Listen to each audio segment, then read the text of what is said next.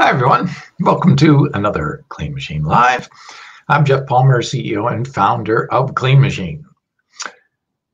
This video is for informational and educational purposes only and is not intended to diagnose, treat, cure, or prevent any disease.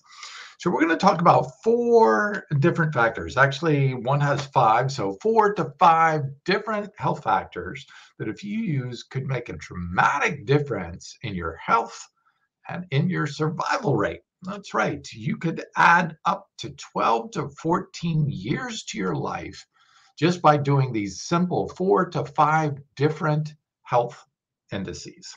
So what are those 4 factors? Before we jump into this, I'm going to talk about the very first study that is actually a very recent study. This study was, I'll put it up on the screen here for just published in February 8th of 2022. So this is a brand new study released. It's called Estimating the Impact of Food Choices on Life Expectancy. It's a modeling study. So they're calculating in a computer model, basically, if we know from the data that approximately this action will contribute to this, what will that cumulatively affect and what are the probabilities over a period of time? So what did they find? Well, I'm going to pull this up on the screen. So this is the article that led into the study. The study was the first thing that I had on the screen there. This article shows that sustained dietary habits that include more legumes or beans and whole grains could increase life expectancy. And that's exactly what they found in the research, that actually beans and grains had the highest contribution to prolonging life. Beans and grains. So getting those black beans and rice, or lentils and a nice quinoa or something like that, combining those beans and grains can be very helpful for you, and even add more years to your life. Obviously, replacing meat products, animal products, dairy, fish, eggs, chicken, and poultry, with these beans, grains, greens, these types of foods can dramatically shift how your microbiome works, the cause of disease states.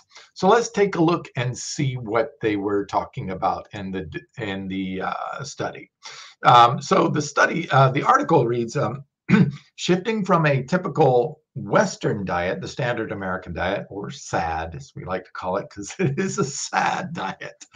The standard American diet was one that includes shifting it from that to one that includes more beans, grains, nuts, and less processed and red meat could add years to your life expectancy. Now, this was published in PLOS, or PLOS, the PLOS study in medicine. And what they found is that, for an example, a young adult who made these changes could add more than a decade to their life expectancy. That's 10 years added to your life, whether you're male or female, doesn't matter. But what's interesting is that it was actually even more for men. So about 10.7 years added to your life expectancy for women, but up to 13 years added to your life expectancy for men, simply by changing from a more plant-based diet away from animal products. So substituting the animal products they're eating with more beans, grains, greens, nuts, seeds, this type of thing. I'm surprised that these studies just don't come right out and say it. Replace the animal foods with plant foods and you'll live a lot longer. So let's dig down into what is the causal relationship of it. But before I get into that, the article has a really cool tool for you can use. I'm going to go ahead and pull that tool up here on the screen. It's called the Food for, the number 4, Healthy Life Calculator. So you can input your age, your what you eat and stuff like this, and see how much more you're gaining in life by making choices. Then you can alter the choices in the calculator and see how it either improves or lowers your lifespan. So it's a really kind of a cool tool. I'm going to go ahead and put it up here on the screen. Just a second. Let me copy and paste that into the comment section. And then you guys can use this food calculator. I'll pull it up on the screen too, so it's on the video. And here it is. So again, it's called the, you can see at the bottom of the screen, the Food for Healthy Life Calculator. You can actually probably Google search that, but the link's on the screen for you to type it into as well. Really kind of cool because it can calculate through modeling basically what your food choices do to your life expectancy. I think this is a really empowering tool because it shows you how directly your food choices can affect your probability for living a healthy and longer life. All right, so let's dig into why that causes such a big difference in life expectancy, which leads us to the next study, which I think has a great name to it. And here it is. I'll pull it up on the screen. So the study is called Healthy Living is the Best Revenge. What an awesome title for a study. It's actually a perspective looking into the investigation of nutrition and how it affects it based on the nutrition Potsdam study. But I love that. Healthy living is really the best revenge. But it's empowering. That means you can choose how healthy you want to live. You can choose how long and healthy you want to live. So not just longevity, but lifespan quality, not just quantity. All right. So what did this study say? Well, it looked at 4 different factors. Number 1, not smoking. Obviously, we know that's a major problem because it causes lung cancer. Number 2, maintaining a healthy weight. Now, they use BMI, which I don't like because, look, I carry a lot of muscle. If I have a lot of muscle on my frame, my weight goes up. So I'm at 185, 190 pounds on a 5'9" frame. That actually puts me as overweight. I'm not overweight. As you can see by the hollowing of my cheeks, I'm low body fat. But that's BMI because it goes directly by the ratio of your weight to your height, your gender, and age. So that's not the best because those of us who carry extra muscle, BMI doesn't work so well. So I want to emphasize, I rechanged that. They put healthy BMI. I think it's more important, healthy body weight. That means how much body fat you're actually carrying, especially internal fat. That's called trunk fat. This is the fat that surrounds our visceral fat that surrounds our organs, our heart, our liver. Fatty liver syndrome can be a real problem because it can cause a whole cascade of negative health events. So you want to keep a healthy body fat ratio to muscle ratio. And the better you have a muscle to fat ratio, the more healthy you're probably going to be overall. Getting that body weight down, not just body weight, but fat weight down is more important than overall just body weight. Okay, and number 3 is exercise. Yes, this is so important because exercise, it's not just about exercising is the way to lose weight. It's not. You actually, if you're looking at the scale weight, if you're adding muscle, you're actually gaining weight. So when you change the fat to muscle, muscle is higher density. So the same square inch of muscle weighs more than a square inch of body fat. So when you trade out the amount of body fat that you have for the amount of muscle that you have, you actually can gain weight on the scale. So don't go by weight scale when especially if you're starting to work out with weights or with resistance style training, which is the best to really send that whole cascade of events.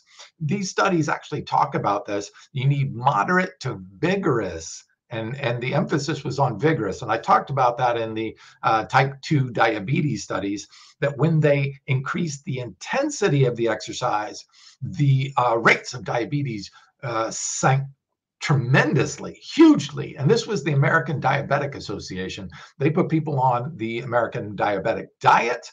And they found it was about 60% of the people weren't getting success on their diet alone, but when they doubled the exercise, just the exercise, didn't change the diet at all. The American Diabetic Association's diet for type 2 diabetes, when they just increased, doubled the amount of exercise, almost all of the people got results within 3 to 6 months and got out of the diabetic range. So this is how important it is, because there's a whole cascade of biochemical effects that happen when you start to exercise. Not just about body fat. It's about reducing inflammation. It's about increasing a whole bunch of different chemicals that are going on in the body that help the body process sugar better, so it doesn't store, doesn't convert to AGEs, these very toxic chemicals that can cause damage to your eyesight, damage to your brain, damage to your liver, damage to your joints.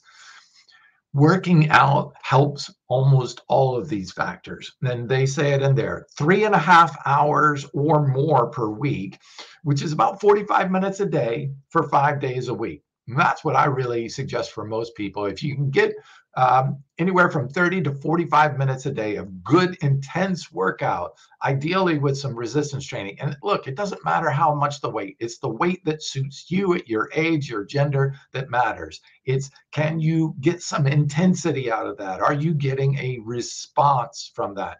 Don't worry so much about the amount of the weight. Worry about how much you're putting into it, because that's how much you're going to get out of the exercise. Work out with intensity, put some effort into that, work out a nice sweat, get yourself going. That'll get all your cardiovascular events going in the right direction and make what you eat a little bit more forgiving. Okay, and the fourth one, remember, not smoking, healthy weight, exercise, and number 4 is eating a majorly plant-based diet, high in fruits, vegetables, whole grains, nuts, seeds, all the plant stuffs, right? And I'm going to go over like 3 or 4 different studies to show you it's just not a one-off study that I'm cherry picking and go, oh, here's great results on this study, but there's a bunch of other studies that don't show that. No, this is a pretty consistent every single time, and every single time they're basically coming up with the 4 to 5 different ones. The 5th one that they talk about is watch your alcohol, because alcohol is known to cause cancer in excess. Our body can process some alcohol, but when we get up to more than 2 drinks, that's when alcohol starts to become a problem, because our glutathione. So our body has a way of breaking down alcohol. And it's not alcohol that really does the damage. Alcohol actually breaks down into another chemical that is very toxic. Now, I won't bore you with the chemical names, but our body has a way of breaking that down. It takes glutathione, which is our master antioxidant of the body, and sticks it to that, carries it to the liver, and then the liver secretes an enzyme to break that down into basically acetic acid. Acetic acid, more commonly known as vinegar, is totally harmless and actually helpful for us. So we just want to get it out of that toxic, it's called acetaldehyde, similar to formaldehyde, which preserves and is very toxic to the human body, those aldehyde molecules that it breaks down to. So it's not alcohol really per se that is doing most of the damage. Most of the damage is done when it converts down into acetaldehyde. And our body has a good, efficient way of getting that out of the system, because our gut is producing alcohol all the time. So our body has alcohol in it almost all day, every day, based on the food that we consume. And so it's really not an issue. Our body can handle it. It's when we get into higher and higher amounts of it, the body says, well, we don't have that much enzyme. We don't have that much glutathione. We can't detoxify it out of the body. And then this acetaldehyde starts to circulate in the bloodstream, can cause damage to the brain, where you get a headache from, or hangover, cause damage to the liver, lots of tissues, and can stimulate the growth of cancer cells. So that's what we don't want. That's why that 5th one is so strong, is moderate alcohol. 1 to 2 or less drinks per day doesn't seem to have as a negative impact as anything more than that. That's because our body can detoxify that fairly well.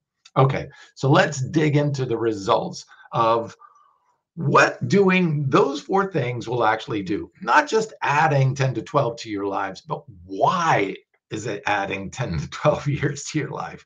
Well, this is why, and the results are pretty Pretty astounding. I'm going to put them up on the screen here because these results are shocking. All right, let's put this up on the screen. Oh, wrong one. Okay, here are the results. Up to 83% lower risk of developing any chronic disease. 93% lower risk of developing type 2 diabetes. 81% reduced risk of heart attacks and a 50% lower chance of stroke. Well, these are all the major the major killers of humans in America. You wonder if you've got 4 out of the 5 top causes of death here on the screen, and you're reducing 80 to 90% risk rate of that. Of course, you're going to live longer because you're not dead. You know, I laugh, but it's sad that Americans are eating a basically disease-causing diet. And a high animal-based diet is a disease-causing diet. And it's really clear. There's the results right on the screen, right in front of you, that consuming more plants prevents these from happening. It not only promotes health, but when you substitute the negative animal food products for the positive plant products, you're going to get dramatically different results, as you can see right there on the screen. Up to 83% less risk of developing any chronic disease. Oh, that's huge. That's why it's so different. Now, the next thing I want to talk about is like, okay, but wait a minute. I'm just in my 60th year of life. Is it going to matter? What if I'm an older person? I'm starting out now. Well, this part is really cool. Let me see if I can pull it up on the screen here. It's in the comments section. No, I'll get it right here. Okay, so what if you're over 50? Well, this is a really nice study. It's that says the impact of healthy lifestyles on life expectancy in the U.S. population. All right, let's go ahead and put that one up on the screen. So I'm showing you a whole bunch of different studies to show you I'm not cherry picking. It's not just a one-off study that may be contradicted by other studies. This is constant, regular information out there. And this is pretty amazing. I'll pull it up on the screen for you in a second. But this one, the healthy impact. So it's looking at what is the impact and does it matter? Oops, wrong one again. All right. And wrong one again. There we go. All right. Impact of healthy lifestyle factors on life expectancy in the population. Now, this is really important because, for those of you who are over 40, over 50, even over 60, will it matter? Because I talk to some people in the gym and I'm like, I'm 60. Yeah, but you've been doing it for a long time. I'm just starting out. It's not going to even matter. I'm going to go ahead and eat meat and stuff like that. It doesn't matter because it's not going to make a difference. No, it can make a big difference. Check this out. You can read it right off the screen if you want. The projected life expectancy at age 50 was on average 14 years longer among female Americans with the 5 lower risk factors compared to 0 risk factors. And for men, it was 12.2. So 12 to 14 years later, living longer. Even if you start at 50 years of age, there's no excuse. Don't use age as an excuse. I'm too old, it doesn't matter. It does matter. If I told you get to have not only longer life, but longer healthy life, enjoy all that money that you worked so hard your entire life, doing. Spend an extra 10 to 12 years watching your kids grow up, being with the people that you love, hanging out with friends, celebrating life, having a good time. 10 to 12 years, 14 years up to, for women, more quality life. Why would you want to throw that away just simply because of the taste buds in your mouth? Are you serious? You're giving up all that? Giving up being there for your family, being there for your loved ones, your spouse, being there for your friends and all the fun times that you can have right here. What about all that money that you made, all the savings, the house you have? You're not going to be here to enjoy it just because you're trading 10 years to 14 years of your life just to consume what, a burger? When there are plant-based burgers out there that taste the same, are nutritionally better for you, and can add 10 to 12 years to your life. It's a no-brainer burger. Yes. So there are so many benefits, and this is why I do what I do. This is why I formed Clean Machine. I want you to keep with those 4 to 5. Keep your body clean. Don't smoke, don't drink. But more importantly, exercise, eat plant-based, and what's the fourth one? Maintaining your healthy weight. And of course, if you're eating a plant-based diet and exercising, you're most likely going to have a healthy weight, unless you're overeating and you're eating a whole bunch of vegan junk food. Don't do that. Every once in a while, treat. Okay, that's fine. But stay consistent. Remember my 3 rules. Consistency. Work out and stay the true course on your diet. Keep the vast majority, 80-20 rule. If 80% of your diet is good, whole plant foods, you're on track for making some positive health gains. Intensity into the workout. Remember that diabetic study that showed just when they increased the intensity of the workouts, almost completely got rid of diabetes within 3 to 6 months. So, and finally, nutrient density, making sure that the food choices that you make, like clean green protein or different real high nutrient dense, nutrient rich foods, greens, fruits and berries, nuts and seeds, beans and grains, as you've seen in this research, that can do amazing factors at any age. Now, this is funny because here it goes even further. And I'm going to put this up on the screen because it's great. It's never too late to change. So what about even if you're really old, 60 or whatever? Well, they did that. They looked at this, changing from a typical diet to an optimized diet, which is mostly a plant-based diet, and including those 4 different things: exercise, no smoking, and watching your weight.